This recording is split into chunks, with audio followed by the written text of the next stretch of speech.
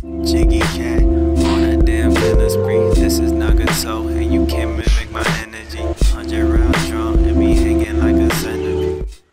Hey everyone, it's me Nagato's Adventure. Hope you guys are having an awesome day for today. And as the title states, I'm going to be teaching you guys on what is exactly Autoplugin, and this is an official PlayStation Vita / PlayStation TV homebrew guide for you guys to watch, made by me.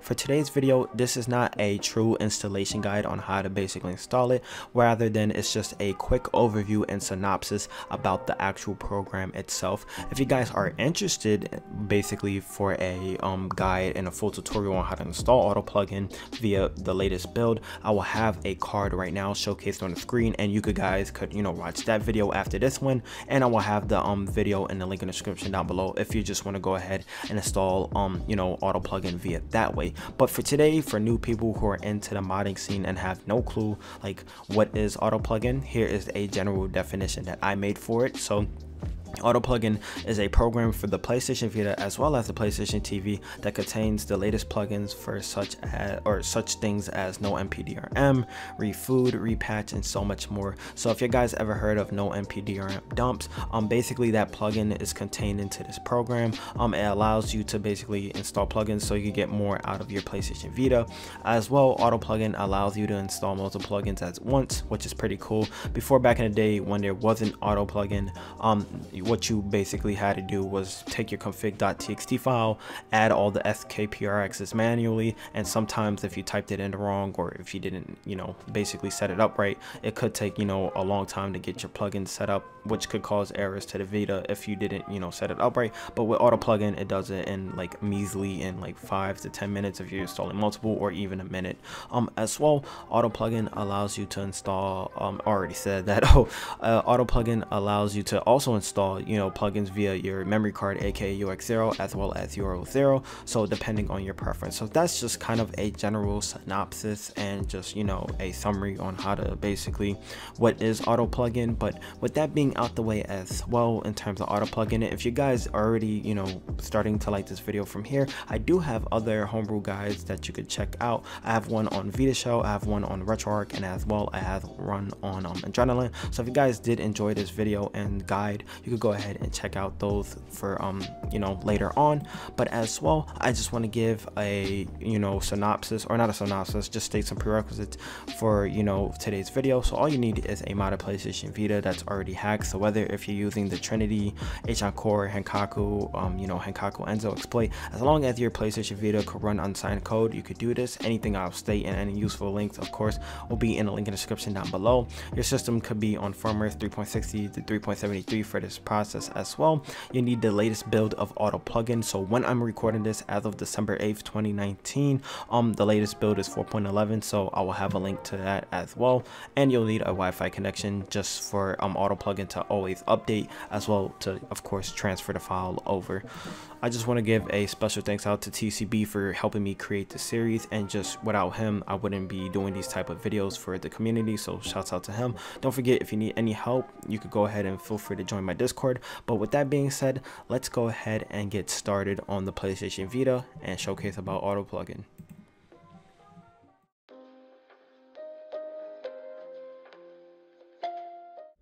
Alrighty guys, assuming that you did follow all of the steps into the intro and listen to what I had to say about the actual guide, we're going to go ahead and just talk about Autoplugin for today. I will have the latest build in the link in the description down below, so if you already know how to install VPKs and such forth like that, you could go already ahead and install it. So here is Autoplugin.vpk, made by the Hero GHC.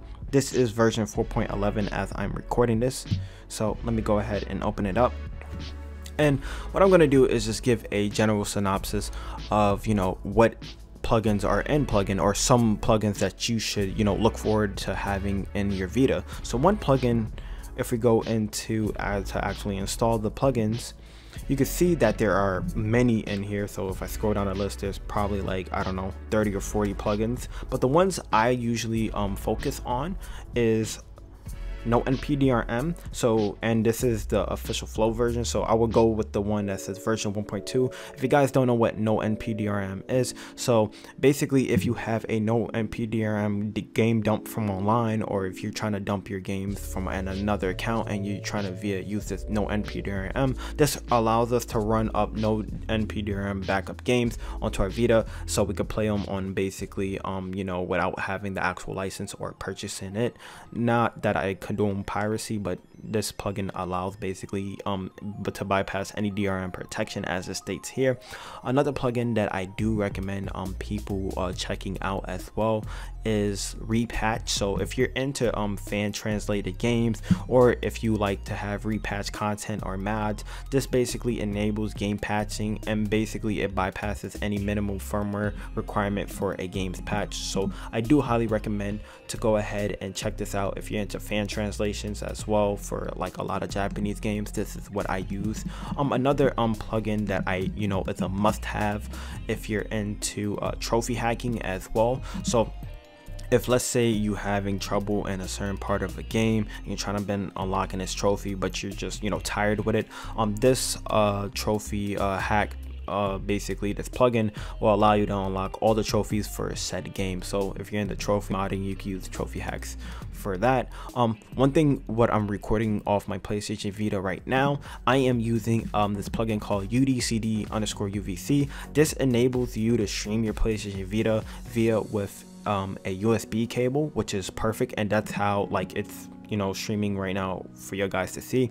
This is what I use. You can use something like OBS. So if you're into like streaming PlayStation games or PlayStation Vita games and you're uploading on a YouTube channel, or you're trying to do a tutorial or something like that, you could definitely use this, since this is what I'm using to record via right now.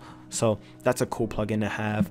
Another must-have plugin I would state, I'm trying to find a few right now, is not Repatch but Refood. Okay, so this is very important if you're on a device like mine. So if you're on 3.60 to 3.65, Refood, what it allows you to do is play games that require on a higher firmware. So for example, I'm going to be using Catherine. I know that game released via when the PlayStation Vita was on 3.69, so for that game to run normally you would have to be on 3.69 firmware. However, for me, I'm on 3.60, so without Refood I would not be able to, you know, play games that are on a higher firmware. With Refood, once I install it via by, like, you know, hitting X or whatever, you could go ahead and, you know, be able to play games that require a higher firmware.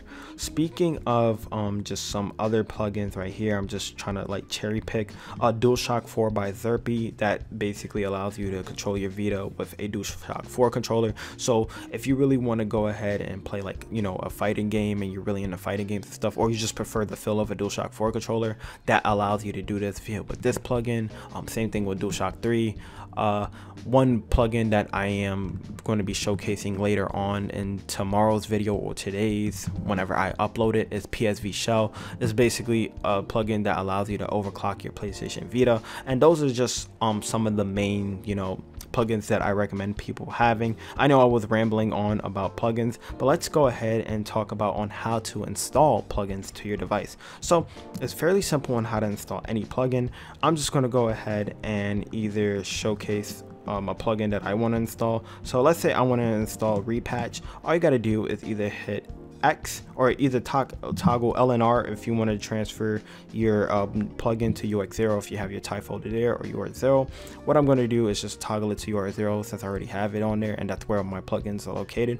All that you have to do on how to install a plugin is hit X, and then that's how simple it is to install a plugin. And then all you have to do if you want to do another one, such as Refood, just scroll over to it, hit X, and then voila, it's been installed. That's how easy it is, rather than doing it via the manual way and, you know, having to open up your config.txt and installing all of your plugins that way. This is a much easier and simple way on how to do. So I just did another one for Adrenaline. It allows you to run it with a single touch. So uninstall that plugin.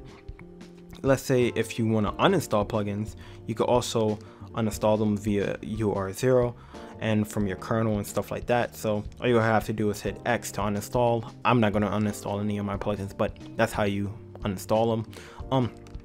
You will also configure your plugins for SD to Vita. So if you're having SD to Vita as secondary storage or as your main storage, you could already do that for that or you could do that as well for this process. If you want to update your plugins, since I'm on the highest update, I'm not going to click on that, but if you wanted to update this program, you could just hit X for that. There's also, which is pretty cool, if you're into Adrenaline and PSP emulation on your Vita, you can install plugins for your PlayStation Portable. So there are some cool plugins right here. So the ones I'm going to focus on is install remaster controls. Basically what this does for certain titles such as like Grand Theft Auto, Kingdom Hearts, and Metal Gear Solid, it allows you to use dual analog sticks, which is such a great thing for this process. So let's say, if you guys remember playing back on the PSP, some games were hard because you never had that, that right analog stick to turn the camera, so you had to use the shoulder buttons. I know it was like that in Kingdom Hearts, but by installing this plugin via an UX0, UR0, UMA0, or IMC0, you could go ahead and play games with dual analog sticks, which I usually do when I play Kingdom Hearts on my PlayStation Vita. So that's something cool you could do, and you can just install it as by hitting X. So I'll just show you guys I installed that one and it updated the game.txt. But yeah, that's essentially the basics for Autoplugin. If you want to deal with some extras, config some stuff for PKGJ, add a custom boot splash message or a custom warning message, you can also, for this process, if you speak any other language. So if you speak Chinese, Japanese, Russian, there's also some things that you can translate Autoplugin. So if I wanted to translate in another language, I can also do that within here, and then save translations. But yeah, this is essentially on all of the cool things you could do with an Autoplugin. Basically, all you would have to do is restart your device and all of your plugins will show up on your Vita. So hopefully I did a great job on explaining some major or some main plugins I prefer that I usually tell people to install. Plus I showed you guys on how to actually install them to your Vita, and hopefully this guide did showcase on a lot of questions, or it asked a lot, or basically I gave you answers to your guys' questions. With that being all out the way, my name is Nagato and I'll see you guys in the next video. Thank you guys for watching. Hey everyone, it's me, Nagato's Revenge here. Hope you guys did enjoy today's video. With that being out the way as well, I highly do recommend that y'all guys go ahead and follow my social media so you never miss any of the latest hacking guides and tutorials on my channel. By subscribing to me and hitting that notification button as well is another method on how you will know when I drop my latest content, whether it be for the Vita, PS4, PS3, and such and so forth. As well, if you want to be in the mix of things and you want to join my official community, you can join via the link right now showcased on the screen and join my Discord that way. And if you do want to support my channel in any shape or form, you could become a patron. I will have a card right now. But with all of that getting out the way, hope you guys really did enjoy this video, and I'll see y'all next time. Peace.